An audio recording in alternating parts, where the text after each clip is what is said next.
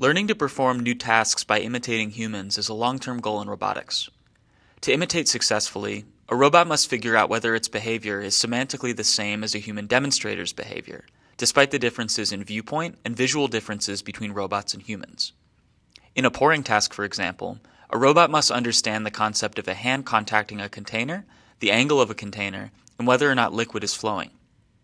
In this work, we present a method that allows robots to learn these representations purely by observing humans interact with the world. In this video, we show the nearest neighbors for each frame on the left in the embedding space learned by our model. Our model uses a triplet loss trained on multi-viewpoint observation. Co-occurring frames from multiple viewpoints are attracted to each other in the embedding space, while visually similar frames from nearby time steps in the same video are pulled apart. This encourages the embedding to be invariant to viewpoint, but sensitive to semantic cues that are indicative of time, such as whether liquid's pouring into a cup. The model is trained on one multi-view demonstration at a time. While two views of the same demonstration are synchronized, no correspondence between different demonstrations is ever provided.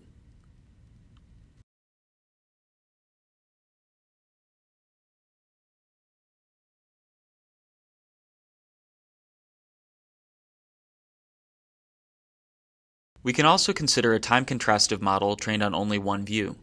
This time, the positive frame is randomly selected within a certain range of the anchor. A margin range is then computed given the positive range. Negatives are randomly chosen outside the margin range, and the model is trained as before. We find that TCN models automatically discover the visual cues that are important for interaction, including poses, relative distances, contact, and cup fullness. The nearest neighbors found with TCNs are more meaningful and indicative of task-relevant events than the neighbors found by other baselines such as Shuffle and Learn or an ImageNet-trained inception model. We find that multi-view TCN outperforms the single-view version. Here we show nearest neighbor imitations. For each observation frame, we find the nearest neighbor frame from another test pouring video. None of these containers have been seen during training. In the same way that a robot would perform an imitation, demonstrations are observed from a third-person viewpoint, while imitations are taken from a first-person viewpoint. Here we compare multiple models: multi-view TCN, single-view TCN, and Shuffle and Learn.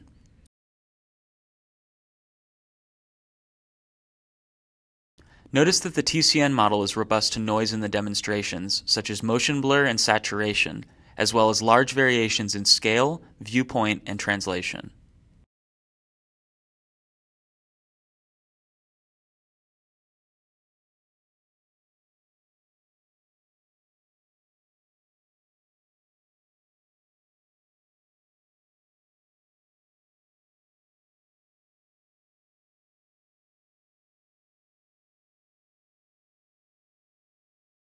Here's an example of imitation failure. In this case, TCN properly captures the pose of the hand and container, but fails to capture the amount of liquid in the cup. Here we show a demonstration where no liquid's flowing. In this video, the TCN can choose neighbor frames from any test video, including ones where liquid's being poured. As you can see, the model is able to recognize the angle of the pouring container, as well as whether or not liquid's flowing. We also demonstrate that TCN is robust to imitation using robotic end effectors never seen during training.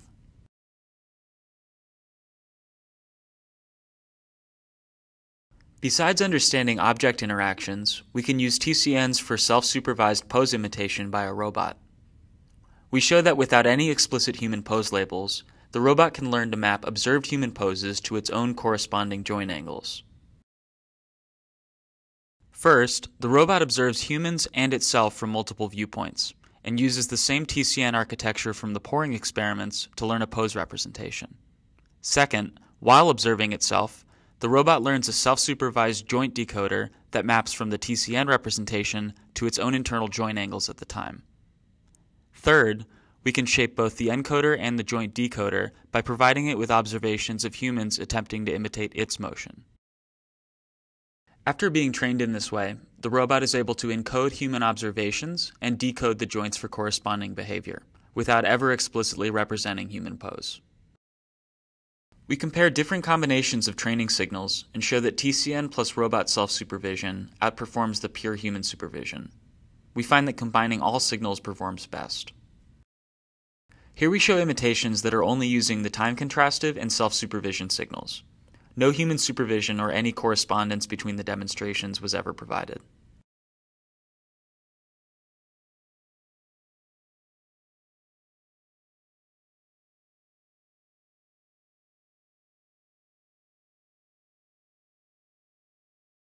Note that while squatting up and down only requires a single joint for this robot, it involves many joints for humans, and this complex nonlinear mapping was discovered via self-supervision.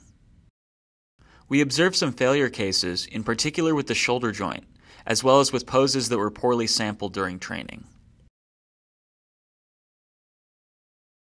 Finally, this imitation was trained with all available signals.